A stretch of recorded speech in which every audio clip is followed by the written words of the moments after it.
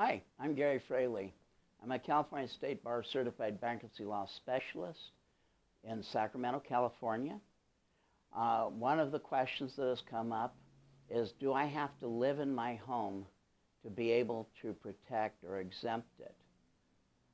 And the answer is, in most instances, yes.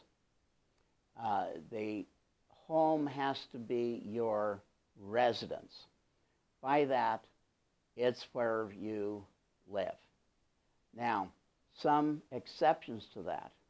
For instance, if you are in the military and they have sent you to Outer Mongolia, so you're not in the home at this time, it is still your residence.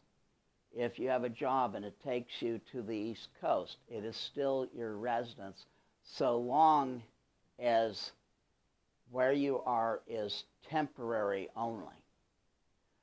If one of, a husband and wife, for instance, if one of the people is in the house, even if the other one is living elsewhere, it is still the residence, and the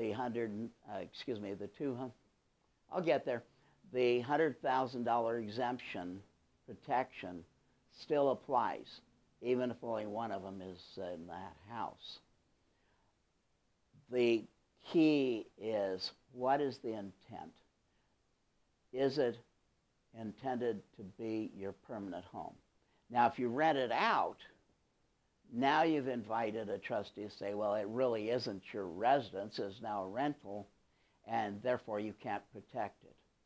So be careful what you do so that you keep it your residence. Keep your driver's license at that address, keep your mail going to that address, keep the utilities, all that in your name.